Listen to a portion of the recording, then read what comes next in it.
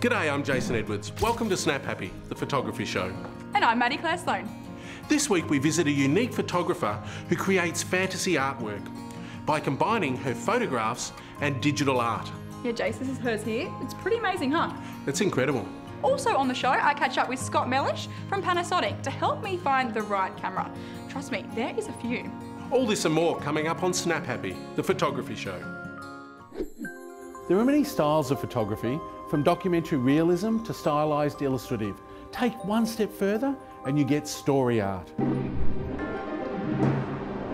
Enter the world of fantasy, where your imagination can run wild and your dreams can come true. Karen Alsop is the award-winning photographer who has developed this unique style of portraiture by combining photography with digital art. Story art is a recent passion of mine that's really taken off. It's all about creating images that aren't real. It's about bringing children into their imagination, bringing them to life. And you've been a photographer for a long time now. What was the impetus to shift tack in your career? Weddings and portraits, as much as I enjoy them, weddings with young children, which we have now, are a challenge. Long days and finding babysitters and all of that. So I started looking for something that could work in with my family life a little bit more. And it actually just came about starting to create images for local businesses and finding that I had a skill in that area, in photoshopping and creating them, and it's just skyrocketed since then. So take me through the process. What goes into creating a story art image? Okay, I come up with an idea, a bit of a concept to start off with, and I picture it in my mind, and I usually have a really clear idea. So then I start working out, okay, what do I need to shoot for the background? What do I need to shoot for the different elements that I need? So with the Cinderella piece, I needed a goose, I needed mice for the ears, I needed horses galloping away, I need a pumpkin and a carriage, and so all of those elements I've needed to capture separately with the right lighting, the right perspective, the right lenses, so that I can bring it together as one piece. So Karen, after you've captured all of the individual frames, how do you go about putting them together? I use Photoshop and it's a really powerful tool, but what I actually do is I need to sift through all the images. I need to pick the one that's going to fit the best. So I start with the background scene and I start with that and edit that, and then I bring in my other elements, and just one by one I layer them in Photoshop. I use a Wacom graphics tablet so that I can accurately draw and cut out. We've got the green screen here, and I use this quite often when I'm shooting my models because it means that I can quickly cut them out of the scene and bring them into the final scene. And then once I've sort of got everything together, it's a lot of refining, it's a lot of sort of light painting and bringing shadows and highlights in where I need, and sometimes some little magical particles and things like that. So there's a lot of work that goes into it, there's hours of work that goes into it. And this latest piece is made up of so many different components, but you know, I need a challenge, I need to not do the same thing over and over again. So, no, that's good. At the City Edge Centre in Melbourne, we find one of Karen's commission works on display. Tell me about the image itself. Basically, I created it to go with the verse here, specifically for this centre. They are like trees planted along a riverbank, bearing fruit in each season. Their leaves never wither and they prosper in all they do. And in my mind, I wanted to capture that life. I wanted to capture, you know, a sense of imagination and excitement. And this girl is just kind of contemplating and looking up and maybe even seeking wisdom from up here. So I wanted it to be something that people look at and kind of take their own ideas from. Yeah, interpret it differently. Yeah. Do you ever completely artificially create elements? Or it's all done through photographs? I wish I was that talented. Yeah, okay. And if you could see me draw, I can't draw at all. Stick figures is about it. So.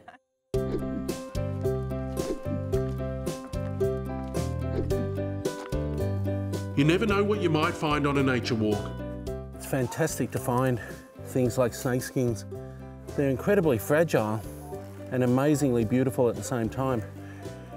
What I often look for when I'm shooting something like this is just the patterns and the textures. So I'm using a macro lens, a close-up lens, and a set of close-up flashes just to increase the amount of light I can get onto the scales as I get closer and closer to the skin. Keep in mind that the closer you are to an object, the less depth of field you're going to have, the less will be in focus. So use a larger aperture number, f16, 18, 22, whatever you can manage.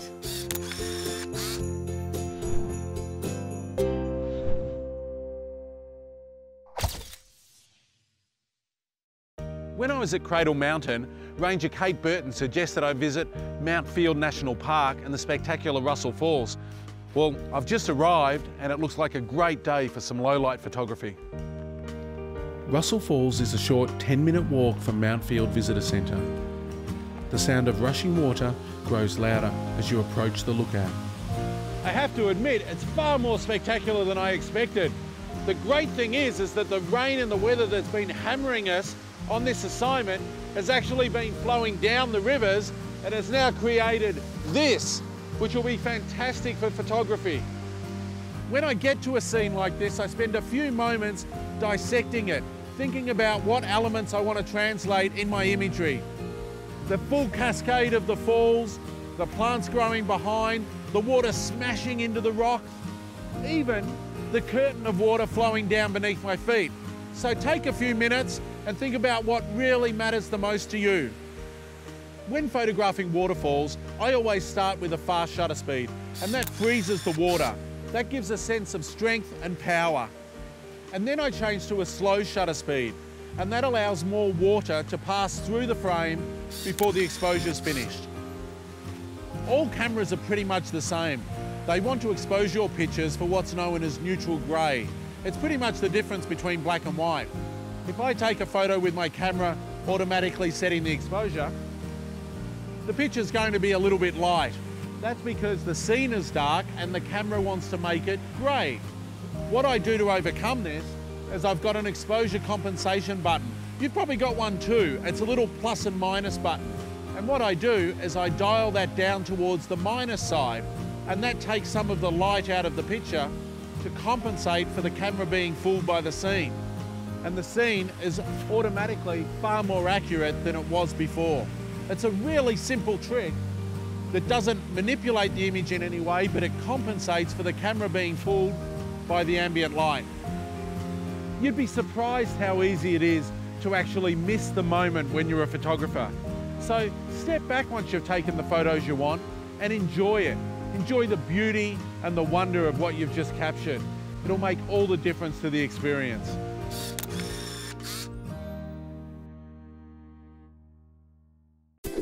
With the increased popularity of social media, such as Facebook and Instagram, we have seen a new breed of photographer emerge. Chris Nobs has over 36,000 followers on Instagram. Tell me about your photography. Where did you begin and how did you wind up where you are now? Bought myself a little digital camera, and from there it started just taking nature pictures. I really love to take pictures of animals and architectures, and from that point basically Instagram.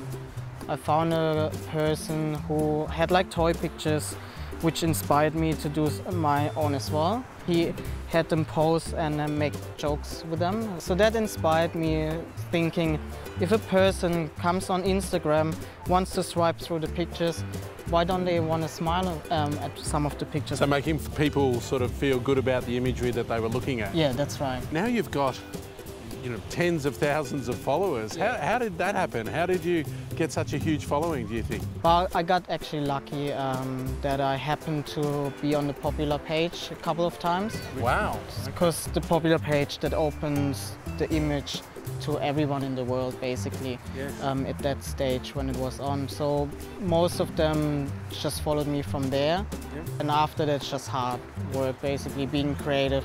Because when you look through my pictures, the older stages were all toy photography. People think I just stand them, take a picture, takes just a few seconds.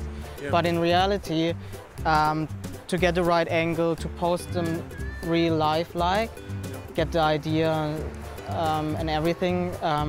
One time I worked on one pose for 1 hour. So you're giving it a fair amount of thought before you're actually doing your image capture. Yeah, yeah. Now this sun's getting low on the horizon. Do you want to set us up something here? Show us a bit of magic? That, yeah, okay. There you go. I'll take that because otherwise I'll keep him. Okay.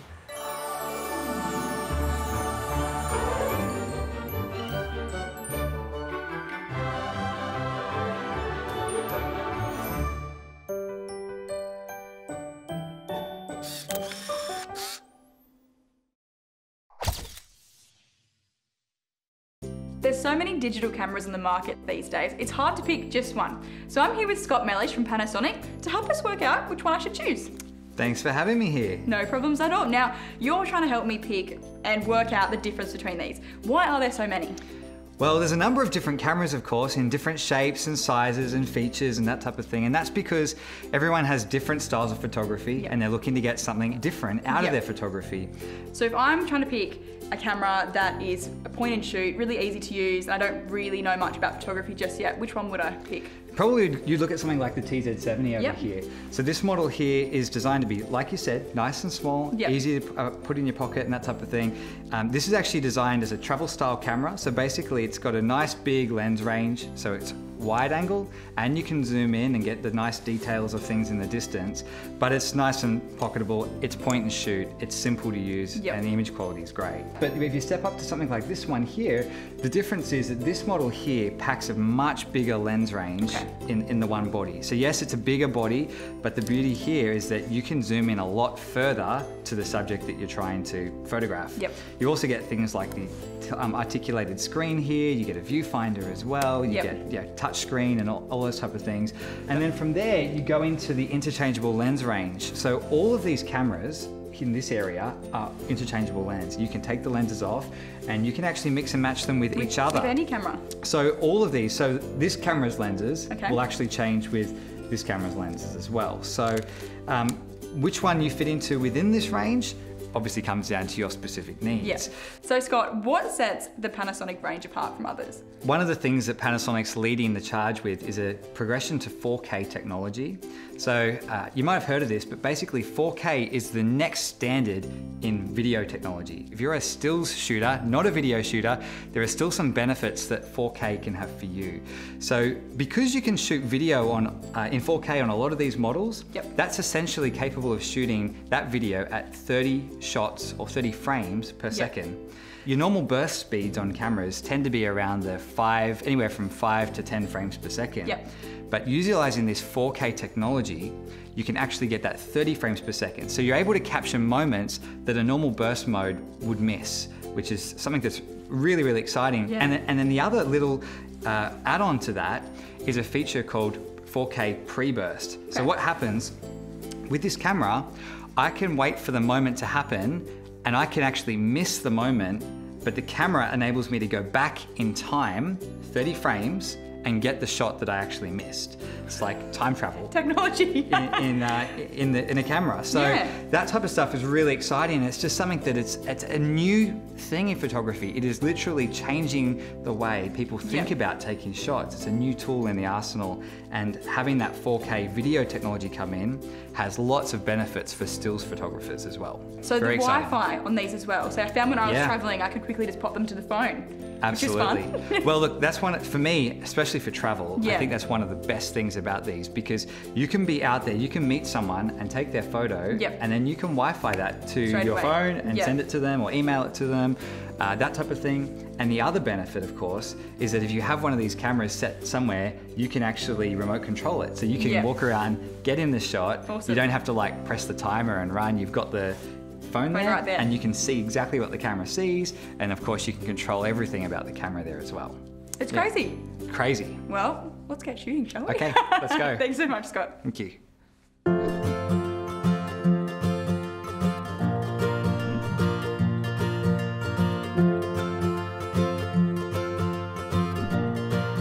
I'm the creator of storyart. I create digital photographic art, mainly featuring children and animals, and I capture lots of different images and bring them together to create one finished piece. My name's Alsop, and this is what's in my kit.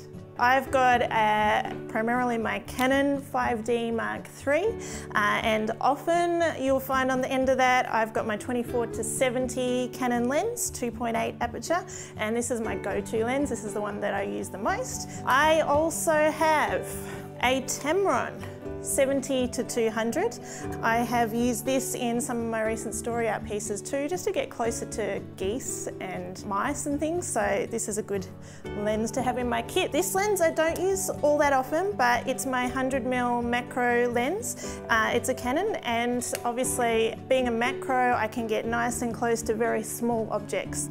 This is my wide angle lens. It's my 16 to 35 Canon. Recently with one of my images, the Cinderella piece that I'm creating, I was in the city, I didn't have a lot of playroom and I needed to capture one of those carriages that sit on the side of the road. And I was in between a bus stop and the carriage, so I was able to get in nice and close, still get the whole of the carriage in my shot. So this lens is fantastic.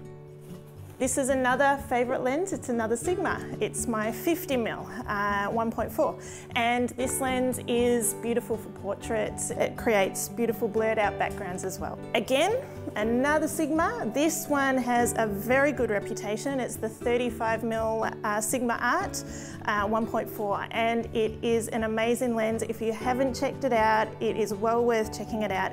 Now also in my kit, I'm often photographing children, so I need some little tricks to help them smile and be happy. So I've got this little device and it sits on my hot shoe, and when I'm finding I need to entertain the kids, I can just press the little tummy on here and creates a little sounds and things like that, but that's a very handy little thing to have in your kit.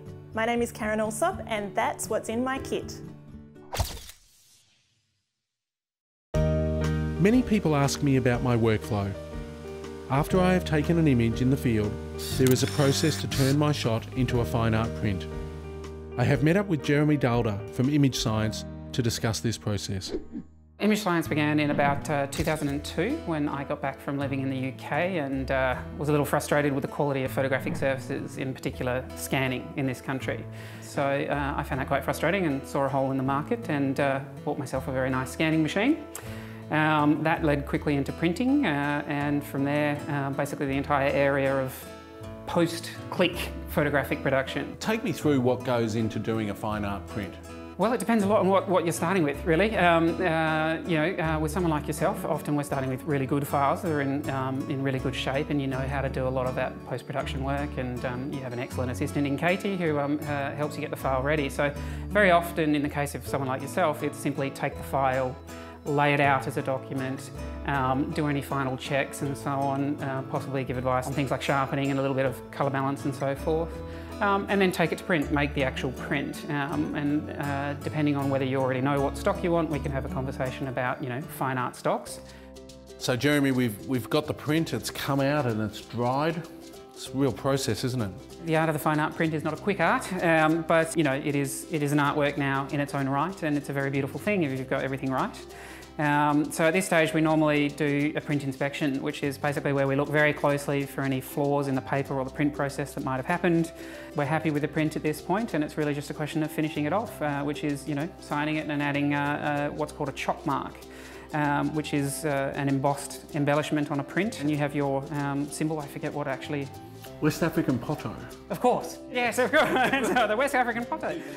It's a delightful little symbol, and we impress it upon your print, and it's just another way of saying this is an authentic Jason Edwards output. So now you've seen the process from me capturing the image in the field, processing it in my office, and bringing it here to Image Science, which, as always, fantastic. Here I have two cameras that I quite often use when I don't have my big 5D Mark III on me. The iPhone is really a fantastic camera to obviously get those everyday shots. I am always taking shots of my kids on this and uploading them to an online gallery so that I don't lose them. This camera here I really love because I can put it in my bag. It's the Sony a6000. It's 24 megapixels. I can get better shots than I can with the iPhone. Every year I create a book for my kids that celebrates their life and has all different photos in it that tells the story of their life over the year.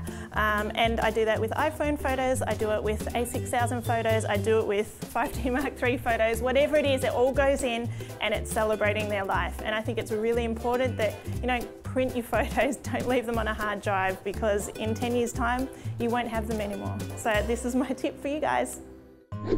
So what did you think of Karen's work? Oh, it's amazing. She has some crazy Photoshop skills, doesn't she? She does. Now, where are you taking us next week? Next week, I'll be travelling the Victorian shipwreck coast, where I'll give some tips on shooting the coastline from the air. I'll have a treetop adventure, and I'll catch up with surf photographer legend Barry Sutherland. What about you? Well, I get some tips about how to take a flattering portrait on the smartphone. But don't forget to sign up to our mailing list at snaphappytv.com for exclusive content, competitions and offers from our partners. We'll see you next week on Snap Happy, the photography show.